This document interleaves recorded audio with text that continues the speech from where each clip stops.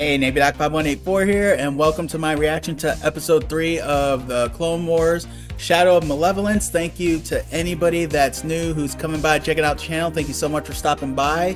And for those of you who are returning viewers, thank you for coming back. So glad you all are here. It means so much to me that you all are taking time out of your day to watch my reaction to this. If you enjoy what you see, feel free to like the video, leave comments, let me know what you think, and also feel free to subscribe to the channel and check out some other reactions I have on here. All of those help the channel out a lot, and I appreciate every bit of support y'all give. It really means the world to me. So with this one, it looks like from the little description they give on Disney Plus about this, with this one they're saying Anakin leads a strike force against Grievous's warship, which honestly I'm very curious to see what kind of plan they have now that they know about the ion cannon.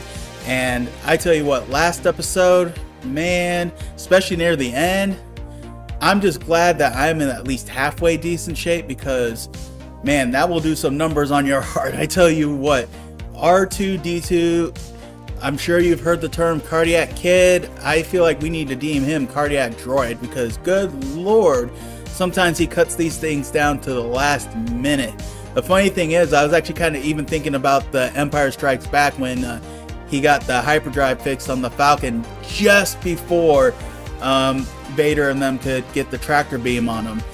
And here we are, he got them set to go right before that ion charge reached them, because if that got them, man, who knows what would have happened. And it's crazy to think about how on edge that got me, because obviously, plot, you know somehow they're gonna get out of it, but the fact that I'm still sitting here, I'm like, R2, the fact that it could get me like that, even though I know full well that somehow they are gonna get out of it, that really is a testament to the writers of this. The fact that they are able to do that to where I just completely forgot the future plot that I already know and just be so stuck in that moment. That was absolutely amazing that they can do that.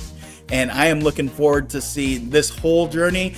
I do know that I've had some people comment about how the order that these shows are in aren't necessarily in the correct order, I guess you could say. I know they keep saying like chronological order.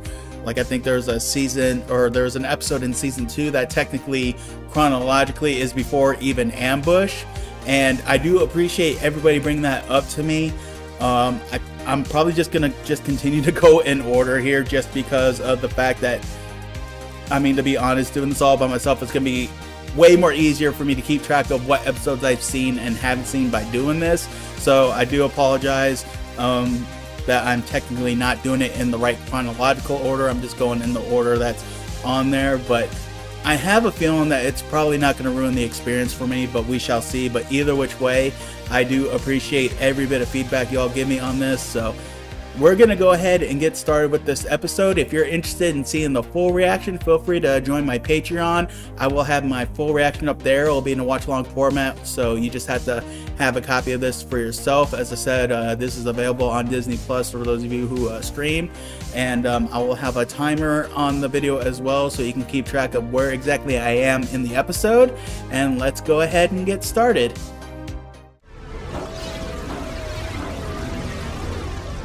Alright, let's see what we got. This strike force has been commissioned by the Senate to hunt down the enemy's new battleship.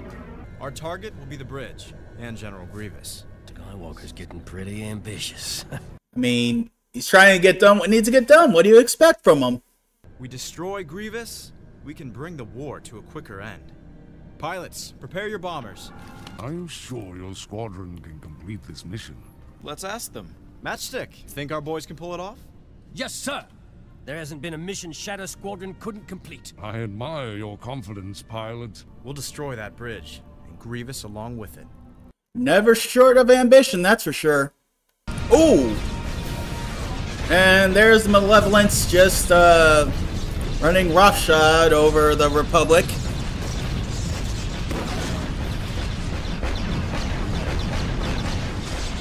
Man, that is brutal.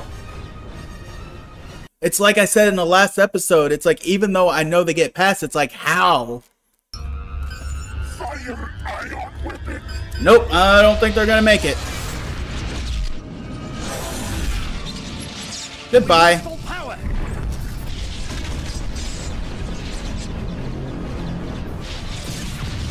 Auf Wiedersehen! The care these Jedi show for their troops is a weakness. A weakness we shall continue to exploit. If only you all knew. And that was a point I made in the last episode too, when it came to Order 66. Which one's mine? You're with me. You'll be my gunner. Somebody's got to watch my back. You don't like my flying. Well, no, it's not that. It's just Skywalker. You don't like her flying. Near Naboo. Isn't that where our medical base is? I'll bet that will be his next target. It is not possible to evacuate all of our wounded in time. You must try. You won't stand a chance against that battleship. No, you won't. And I am on my way as well. Thank you, Master Jedi. Alright, so if Anakin and Obi-Wan can get together, they're good. Oh, man. What a mess that would be. It's crazy. Already, not even just barely over 7 minutes in, and I'm already forgetting future plot. Man, this show is amazing. I hope you know what you're doing, Anakin. Well, if I don't, I won't be around to hear that I told you so. That's reassuring. Leave it to Anakin to look at it like that. I know, R2-y. This is gonna be a tough one. R2-y? Chatter, Ahsoka. Alright, let's do this thing. Fighter escort ready. You are cleared for hyperspace jump. Good hunting, sir. Thanks, Admiral. All right, boys, let's go.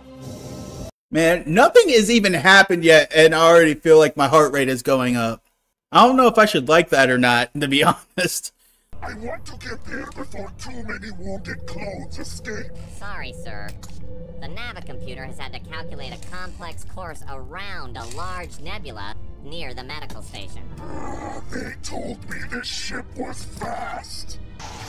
Okay, if we can just manage to navigate through my shortcut, we'll be alright.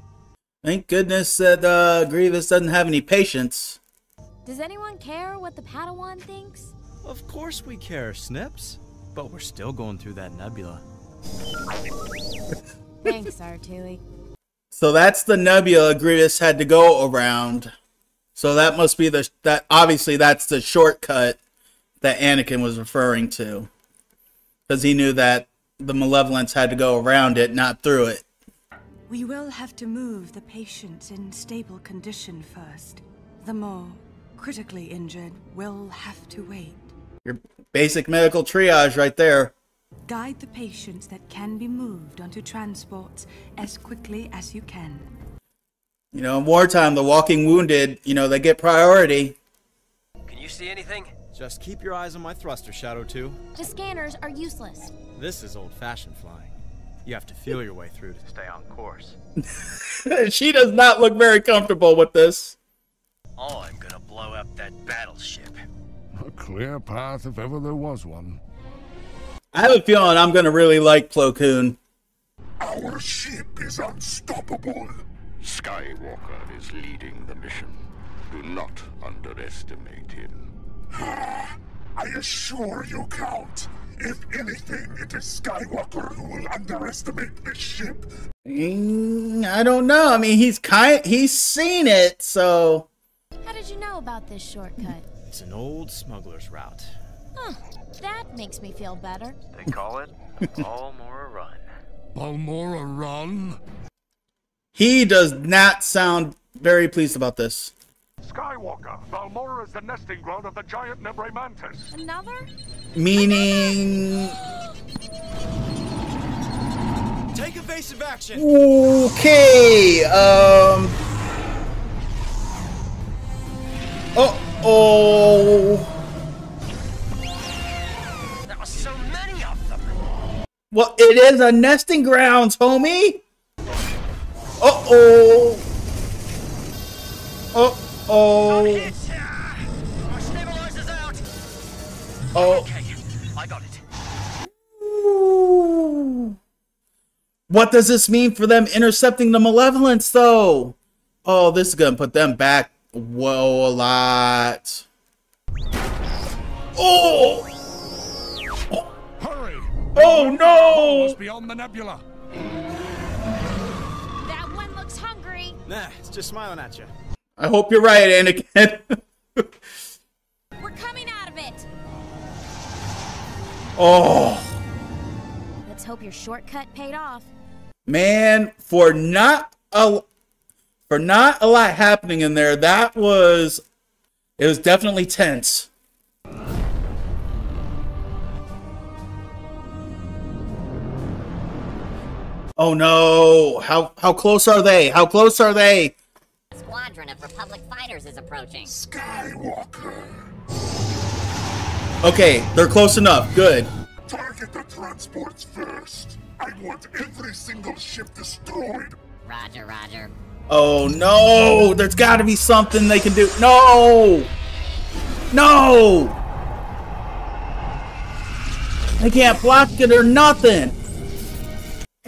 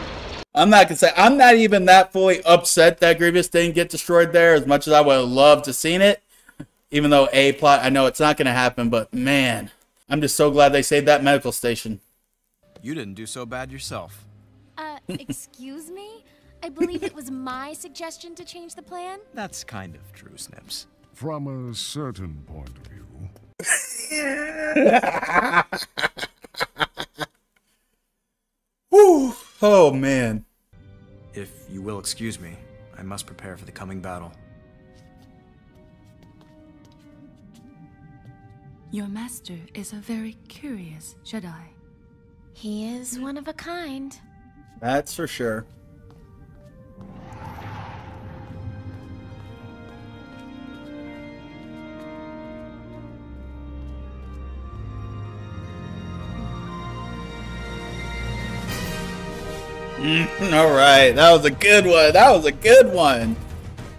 All right, y'all, that was Star Wars Clone Wars Episode 3, Shadow of Malevolence. Good Lord, what an episode that was. Man, I tell you what, I can't remember the last time I felt such excitement about something. And again, I know that I had to have commented at least 2 or 3 times throughout that. But it's amazing how I completely forget about the future plot. Like, I'm sitting here, it's like, you know Grievous is gonna make it out of there somehow. You know he makes it to at least, Revenge of the Sith. You know Anakin's gonna make it. You know Ahsoka's gonna make it, and everything like that. But you still, the way they do this, you just completely forget about it, and they suck you in so good in the moment.